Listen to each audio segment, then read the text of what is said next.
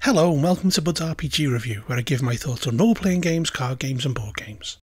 Today's review is the scenario Reverberations from A Night at the Opera for Delta Green the role-playing game by Arcdream Publishing.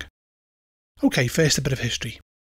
Released in 2018, A Night at the Opera is a collection of 5 previously released standalone scenarios: Viscid, Music from a Darkened Room, Extremophilia, The Star Chamber and Observer Effect, with the addition of a new introductory scenario, Reverberations. I've decided in this instance to review each scenario as a separate entity in order to not make the video too long and to devote extra attention to the details. Also, as I have previously reviewed the superb Viscid, I will not be revisiting it here, although I will put a link below. Okay, to the cover. Here we have a typically disturbing and appropriate piece by Dennis Detwiller, which definitely sets the tone for what follows. On to the inside. First up, we have an introduction by Shane Ivey, where he talks about the point of Delta Green and what the player should expect, as well as giving some handy information on how to approach running these scenarios as a series, including rough dates as to when they could be set.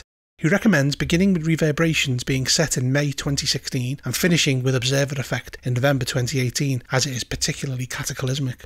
We then move on to the first, Reverberations. Reverberations has been designed as a scenario to introduce players to the bleak world of Delta Green. It begins by telling us about a 90s rave drug called Reverb that is currently back on the streets, and its users and dealers have been mysteriously vanishing. The agents have the task of identifying and stopping the source of the drug. The DEA is looking into a network of drug dealers and has found a disturbing pattern of mid-level employees or dealers disappearing without a trace, with the common factor seeming to be a new hallucinogen called Reverb. Delta Green's interest is triggered when Reverb is mentioned, as it was connected to the 1990s with the Cho-Cho of Chicago. The drug doesn't just get people high, it exposes them to unnatural forces. The agent's job is simple: find out if the new reverb has unnatural effects, find the source and cut it off. They're also warned that no matter what, the Cho-Cho cannot be trusted. It discusses what assets the players have access to, then explains how the agents can find out about the Cho-Cho. We then move on to Reverb. The agents can find out about the drug by talking to users of it. A nightclub called Studio Overground is given as a place to find a user, Ella Smith, who can explain that the drug gets you high and makes time stretch, so it feels like you're doing the same thing again and again, making things like dancing and sex better than ever. Another user they can interview is Damien Lucas, who, with a bit of persuading, can tell the agents that time is not only stretched, but can be missing entirely. Memories of days can be completely different, and it can produce visions of strange places and people. If the agents research missing persons, they find a clear correlation between people with a history of experimental drug use and the turf of Reverb's dealers, and interviews with missing users' friends and family will confirm their use of the drug. They can also discover that in the case of one missing user, the room was smashed to pieces, almost like someone had taken a hammer to it, but with no traces of the hammer, no wood splinters, no metal shards, nothing. Also, no blood or traces of harm. Currently, Reverb isn't illegal, and if the agents manage to obtain some of it, they can run through lab analysis with the right skills. They find that it is mostly sugar with a small amount of MDMA and a trace of something unknown. It can be identified as possibly being a plant-based alkaloid that is a psychotrope that affects the hypothalamus. Also, examination of the brains of 3 or more users notices that the substance accumulates in the brain, does not dissolve. Next, it moves on to the Cho-Cho. It gives us a table as to what the agents know depending on both their history and anthropology skills, and also their unnatural. It also reprints a piece from the Handler's Guide about the Cho-Cho, which discusses their frankly disturbing society. It gives details on obtaining an interview with people in the Cho-Cho community who are insular and suspicious of outsiders. They can eventually get an interview with Trang Duc Bian, a retired doctor in her 60s. She is, unbeknownst to the players, a member of the Shukaran cult and a close associate of CAAA founder Cho Chu Sao. She seems friendly and hospitable, but also canny and thorough. She secretly records her meetings with the agents. If the conversations go well, they discover that Reverb contains traces of a sacred black lotus called Liao. It is said to come from the Himalayas and has been considered holy to the Cho-Cho for as long as anyone can remember. They consider it being mixed with MDMA to be sacrilegious, and that consuming the wrong amount of it can lead to insanity. While discussing Reverb with the subject, a human score of 40% or more tells them that they feel they are being held back on. If the agents treated the idea of Liao with respect, they can find out that exploring Liao's revelations can attract hungry spirits.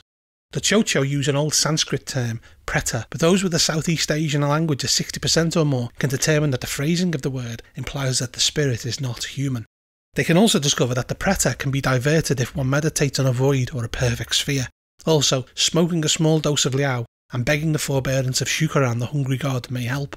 To find the source of reverb, the players need to talk to the remaining dealers. This can lead them onto High Sally or Lucien Badaluke rigs. These, with the right kind of questioning and persuasion, can lead onto their supplier, Spider J. Spider J, or Jacob Silas Simmons, is a US Army veteran and former contractor of a heavily armed militarised security firm called Academy. He did 2 tours of Afghanistan and was initially court-martialed for smuggling, but was later dropped due to a lack of evidence, and he was honourably discharged. Investigating Academy turns up dead ends unless they are ex-military, in which case with the right roles they can find out that Simmons worked 3 assignments in Afghanistan but was suspected of being involved with drug smuggling. Spider J can be tracked down to a room in the Excelsior Hotel under his girlfriend's name. He has store-bought security cameras about the place, so will, unless caution is taken, not be taken by surprise. He's athletic, armed and violent. On the occasion that the agents visit him, however, he's in no state to cause a problem. He is glassy-eyed and his pipe indicates that he has dosed himself with Liao. The agents have approximately 1 hour to interview him before he reverts to form. If probed, Spider J will tell him that she told him to take the Liao, although we can't remember any details of who she is. He gets the drug from his connections in Afghanistan. Chocho elders controlled access to it previously, but he made sure that they were killed in a drone strike. He was also the one who added MDMA to it, and he is in possession of pure Liao that the streets are not ready for. Also, he did not tell his superiors that he was mixing MDMA with it, but he figured that he could make it popular. When they found out, however, they started scaring his dealers and eventually came for him. He is distressed to realise that he can't remember anything about the network above him. Observant agents that spot his surveillance equipment will also notice that his laptop is missing. This can be found in the alley behind the hotel, thrown from the window.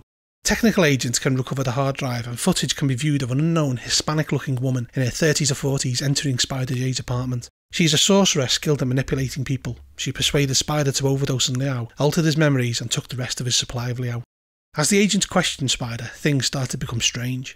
He starts raving about things he has seen in the past. These can be things like a choice moment from Delta Green's history, a Mayan or Aztec pyramid bathed in blood, or even a reptilian creature standing in silk robes in some sort of laboratory with dinosaurs seen through the windows in the background. He then leaps too far back, and he can see energies pulsing, intersecting with malice. He becomes terrified at this point, and where 2 surfaces converge, he can see an evil coming out of the line where they met. He then realises with horror that the thing has sensed him and screams, "Oh God, it's in my brain." At this point, a hound of the angles emerges from the corner of Spider's eyes and grows large, looming over him and the agents. The hound destroys Spider, shredding the space and time that his body inhabits. It will only attack the agents if they have taken Liao or interfere with it. If not, it destroys Spider, leaving a wrecked room, then vanishes, taking him with it, leaving no trace of ever being there. The agents can stop this happening by rendering Spider unconscious or killing him, or they can escape, leaving the hound to do what it wants to do. If it is left to devour Spider, it becomes more attuned to this time and place and continues hunting reverb users. The agents can stop the hound manifesting by meditating on a void or a perfect sphere as instructed by the Chocho, but the success of that is down to the fall of the dice. If the agents have taken a small dose of Liao, their chances of stopping it are increased. This is followed by the stats for typical NPCs that they meet, as well as the Hound of the Angles itself. Reverberations is, in some ways, an ideal introduction to the world of Delta Green. The reason for this is that the agents are not really supposed to fight the Hound, but realise that these kind of things exist beyond their ability to do anything about. It is meant to scare the players and cause sand loss rather than having them chased down and eaten, and it gives a good insight into the foul Chocho.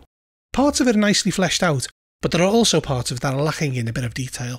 Things like Studio Overground would have benefited the scenario, as would more interaction with the Chocho, and it's a bit short and to the point, but in the grand scheme of things, this is unimportant.